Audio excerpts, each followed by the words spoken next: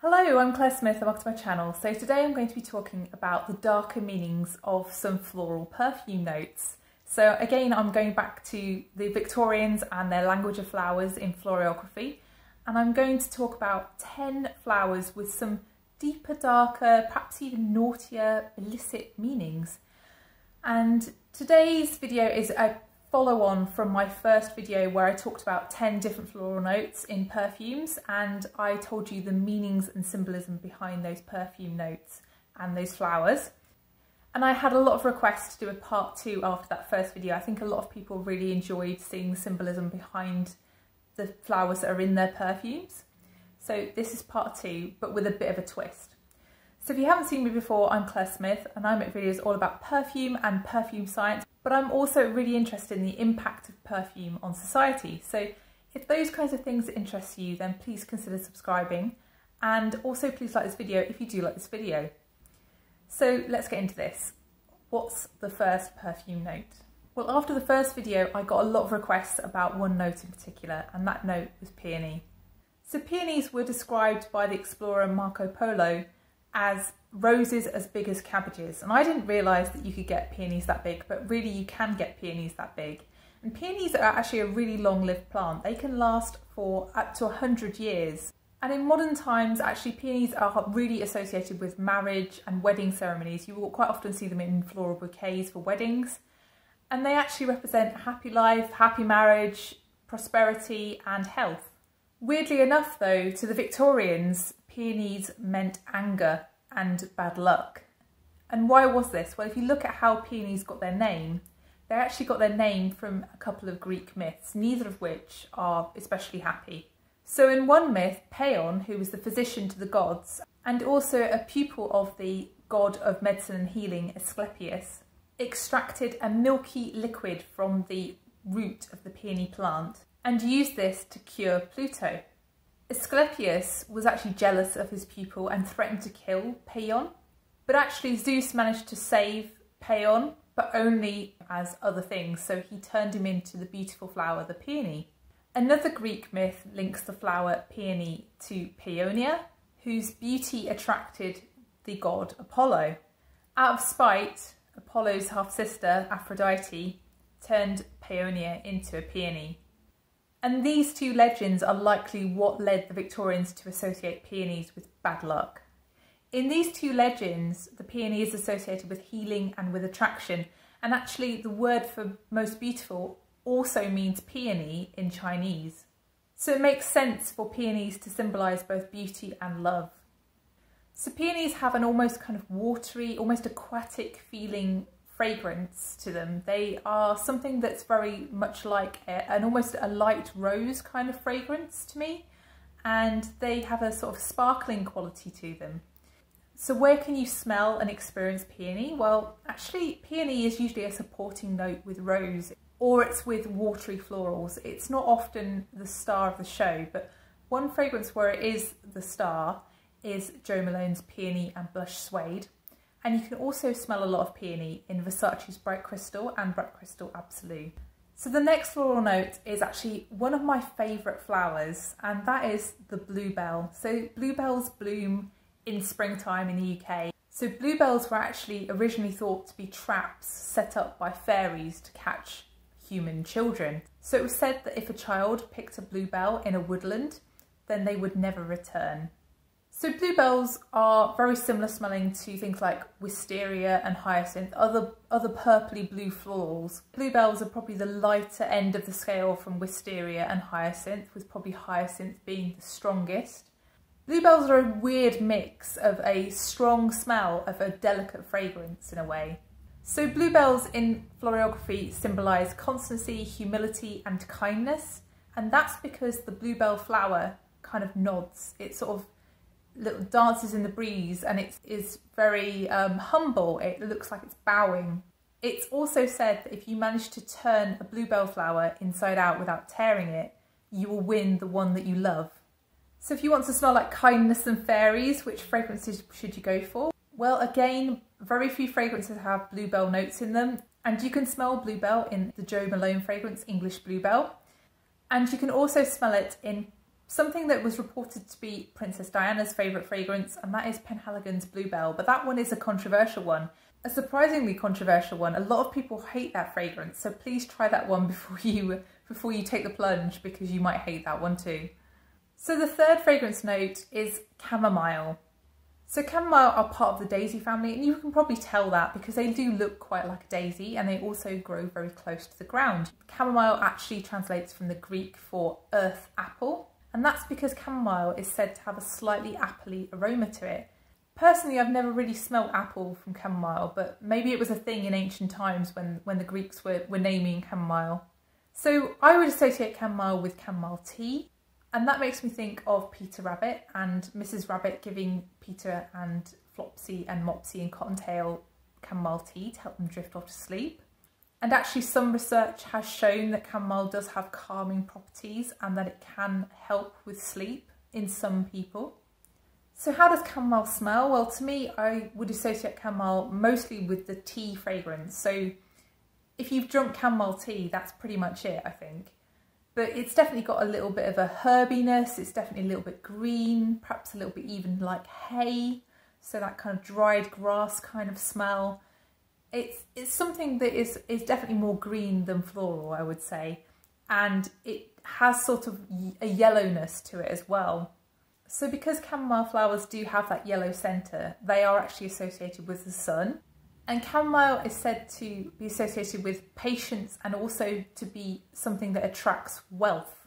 But the darker side of chamomile is that it represents a fresh start, and it represents moving on from grief, so leaving death behind.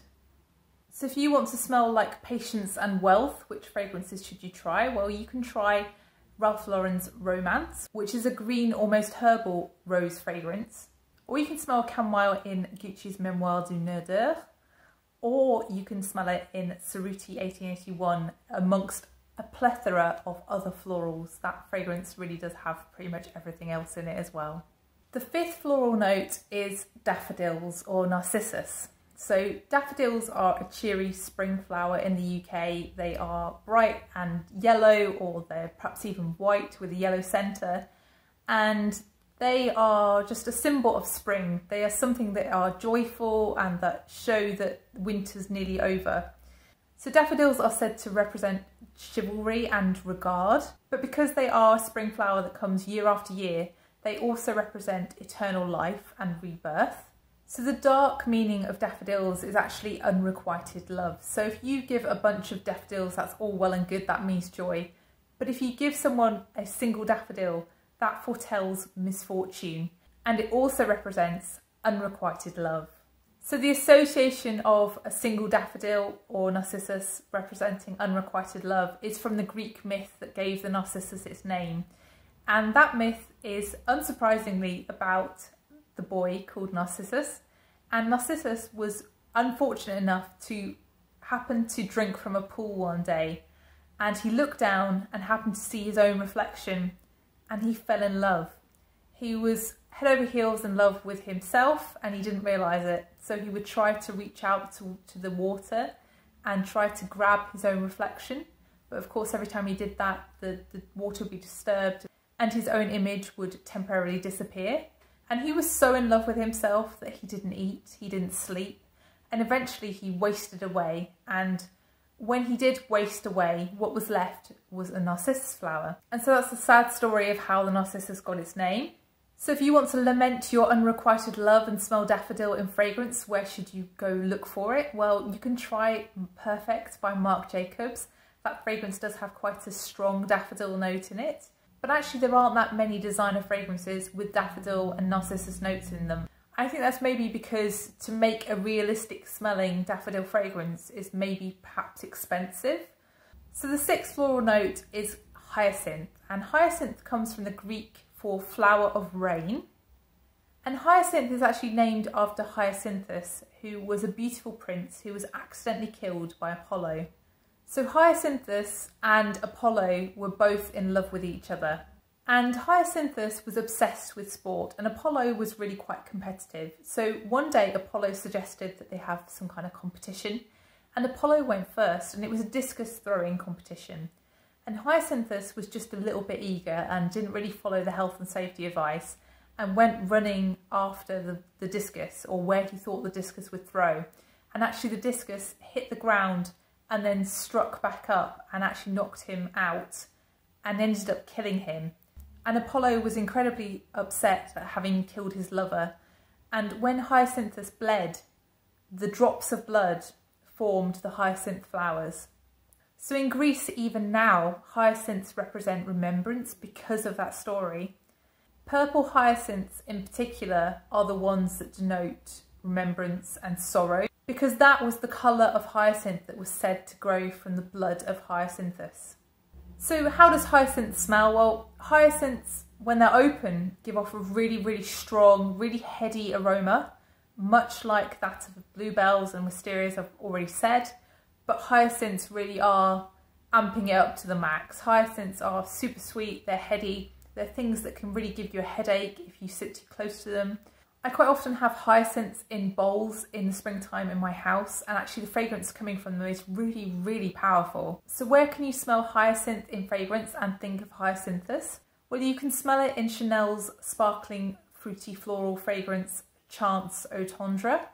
And you can also smell hyacinth in a very different type of fragrance, in the really heady floral bomb, the Ace Cacharel's Anais. That fragrance is powerful. So the next fragrance note is marigold. Now marigolds are beautiful yellow or orange flowers, and actually they have a really strong aroma to them, perhaps more from the leaves than from the flowers themselves. And actually that aroma is used in gardening to try to ward off insects. They are planted around other plants in order to try to discourage insects from eating your plant of interest, basically. And so marigolds and their foliage actually have quite a strong fragrance, and perhaps not always something that is perceived as pleasant either. So in actual fact, early Christians had traditions of leaving marigolds on altars instead of money as offerings. And so that's where the name comes from, because marigold is actually just a corruption of Mary's gold. And this connection meant that the Victorians related marigolds as a desire for riches. So they associated marigolds with people who were greedy. Another association of marigolds is that they're associated with the sun, perhaps because of the colour of the flowers themselves. But the marigold is actually known as the herb of the sun. And actually the Hindus, the Buddhists and also the Aztecs really intimately associated marigolds with the sun and with the power that comes from the sun, and even the light that lives within every person in those cultures. In Western cultures, marigolds have come to represent despaired love. So marigolds quite often represent people losing people either through deaths or through broken relationships. And actually the marigold itself is a symbol of rejection, so you probably wouldn't want to give somebody a marigold flower, because that wouldn't be a very nice thing to do, would it? Marigolds are also said to be associated with jealousy, and so yeah, grief, loss, rejection and jealousy, not really selling marigolds for me. But where can you smell marigolds, and what do they smell like? Well, they're a little bit musky, a little bit peppery, a little bit green, perhaps even a little bit like wet hay. They're sort of aromatic, but in a slightly off-putting way for most people, I think, marigolds. So that's probably why they're not used that much in perfumery. Marigolds are distinctive in fragrances though, and you will know if you've smelt them. And two fragrances that spring to mind, one of which I have smelt, one of which I haven't, but I have heard it described by Chris from the Perfume Nest recently, and she described this one as having a very distinctive smell, and she didn't know what it was, and when she checked the notes she thought, oh no, that's marigold. So that fragrance is Adam Levine for women, and that one is actually really affordable. And one that I have, which I think also has a very distinctive marigold note, is Love Struck Floral Rush by Vera Wang. So the next note is a bit of a sexy one, and it's orchid. So orchid in fragrance is a fantasy note. It's something that's been made up by perfumers, but some orchids in real life do smell. So clearly something like a vanilla orchid smells, but other orchids don't. So a lot of my houseplants, for example, I have a few orchids laying around and those don't smell at all. And orchids are meant to represent love, beauty, luxury and strength. So in ancient Greece, orchids were associated with virility, And actually the name orchid comes from the Greek orchis, which means testicles. And that's because the fleshy underground tubers of the orchid plant were thought by ancient Greeks to look like testicles. Actually, ancient Greek women believed that if the father of their unborn baby ate large orchid tubers, then they would have a boy, and if the mother ate small orchid tubers, they would have a girl. In the Victorian era, orchids were a sign of immense wealth. They were an exotic flower, and they were seen as a very extravagant gift. In Japan, orchids were treasured by royalty. Weirdly, considering the association of orchids with male virility in Greece, in Victorian England, orchids were seen as the ultimate symbol of femininity. And this was because of their straight lines and their symmetry. And in Victorian England, these flowers were likened to beautiful women. And the ancient people of China also associated orchids with immense beauty and with perfection, basically. They called them lan huao, which means the epitome of human perfection. So oddly enough, the orchid both represents male virility and also the female form. So it's a very sexy flower. So where can you smell orchid flowers? Well, you can certainly smell vanilla orchid a lot in fragrances. So you could smell it in things like Van Cleef & Arpels Orchidee Vanille. Or you can smell it in fragrances such as Wild Vanilla Orchid by Floral Street. Or you could go for the ultimate symbol of the dark orchid, which is black orchid. But I would say for me, the orchid is not the thing that jumps out at me from that fragrance. But that one is one where the name itself symbolises the orchid, and I can't help but mention that fragrance in respect of orchid. So the next fragrance note is lotus, and lotus flowers grow in incredibly muddy waters, and the flowers sort of emerge from the mud, and they are immaculate. They are beautifully clean because the flowers have these outer coverings which help it to get through the mud and to keep it pristine. And actually lotus flowers close again and go back into the mud when it's night time. So they have this beautiful kind of rebirth every day where they re-emerge. And the fact that they grow in filthy conditions and also the fact that they re-emerge every day is why they are so intimately associated with rebirth in many cultures. So in many Eastern cultures, they also represent regeneration, purity and enlightenment. And actually lotus flowers are sacred to Buddhism and also to Hinduism. And if you look at the paintings of Hindu gods, often they will be holding lotus flowers. So you might see Shiva, for example, holding lotus flowers. Well, in the Chinese Han and Ming dynasties, lotus flowers were said to represent vaginas. And actually, vaginas were often described as golden lotus. And actually that description's used quite a bit in one of the most famous Taoist sacred texts, which is called The Art of the Bedchamber. And actually the lotus flower was said to represent the core of a woman's yin essence. Physically, a lotus flower is a very fragrant flower, and it's something that's quite plump and it's something that opens. So I can see where that symbolism might be coming from. In India, the lotus is also seen as a source of vital energy and wisdom.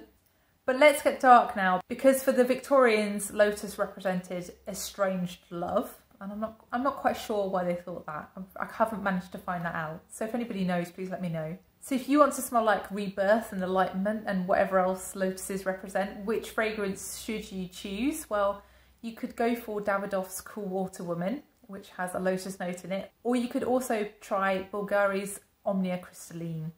So the 9th flower is chrysanthemums. And if you live in the US, you might be very familiar with chrysanthemums because they're one of the most cultivated flowers. In fact, in the UK, they're also quite popular. You can see them a lot in supermarkets. They're quite a cheap flower as well. So I think that's why they quite often end up in floral bouquets. And actually chrysanthemums represent happiness, friendship and well-being, but they also have a little bit of a darker meaning to them. So let's stick with the good things first. So in China, chrysanthemums are quite often given to older people because they represent good long life. In Buddhism, chrysanthemums are associated with yang energy and they are left at temples as offerings. In Australia, chrysanthemums are the official flower of Mother's Day because of their abbreviation, mums. But in actual fact, in quite a lot of cultures, chrysanthemums are associated with death. So for example, in Greece, they are associated with fighting against evil spirits, and you'll see chrysanthemums left on graves. So you will quite often see chrysanthemums growing in graveyards in Greece. But if you do ever see a chrysanthemum growing in a Greek graveyard, please don't pick it, because it's said that these flowers will bring you bad luck, headaches, and perhaps even nightmares. So most specifically, chrysanthemums in Austria and Belgium are really associated with funerals. And actually yellow chrysanthemums are probably the most associated colour with funerals, because the yellow chrysanthemum represents neglected love and sorrow. So unsurprisingly, in fragrance, chrysanthemum is not a popular fragrance note. Why would anybody want to be reminded of funerals? It's just not a thing, is it? But very tellingly, one that really says it all is the fact that I found a fragrance called Funeral Home by Demeter. So yeah, I think there's a reason why chrysanthemums aren't popular in fragrance. But Amouage do have a fragrance with chrysanthemum in it, and that's called Myth's Woman. So the next floral note is lily, and actually lilies have a lot of different associations. They're associated in the Roman culture with love mainly. So let's start with the good things. So the Romans actually used to fill their pillows and their quilts with lilies because they liked the scent of them, and so they were really associated with lovemaking. Also because the Victorians took a lot of cues from the Romans in their floral meanings. Victorians actually would say that if a lady received a lily as a gift from somebody, she would know that it was from her lover. So lilies are also a sign of purity and fertility. They're intimately associated with the Virgin Mary. The white lily is sometimes known as Madonna lily, and it's often pictured with Mary in religious iconography. And because of this, white lilies are quite often used in Christian wedding ceremonies because they represent purity and virginity, basically. So the deeper, darker side of lilies is that they are really associated with death because they are actually a representation of rebirth. So lilies are actually quite often used as funeral flowers, and that is because that really heavy fragrance also represents the burden of grief. So lilies to some people with that heavy odour can smell like cat pee or like urine, and it can be really off-putting. Other people perhaps, or even the same people, might get really bad headaches. So sometimes for me, I do get a headache from lilies and I do have to snip the stamens out of the flowers, but actually I do really enjoy the fragrance itself. It's just that it does give me a headache. And lily is something that is really quite common in fragrance, or it has been in the past. It was probably quite common in the 90s. It's probably not quite so common now. But lily is a fragrance that can really stand up to other white florals, other strong white florals like jasmine, tuberose, gardenia, and it really complements those notes. So if I was going to pick a fragrance, which one would I pick? Well, I'm going to pick one for my own collection, which is sadly no longer available, but it's probably my best example of a lily fragrance, and that is Tom Ford's Orchid Soleil. Another fragrance that does have strong lily in it, but is probably a little bit greener and a little bit fresher, is Cartier's Baiser Volé, Stolen Kisses. So that's the final floral fragrance note in this video. I hope you enjoyed the video. If you did enjoy the video, please press the like button, and please also consider subscribing if you haven't done already. And please let me know if you know of any dark meanings to any florals, or if you particularly like any of these florals that I featured in this video. And I'll see you in the next one. Bye!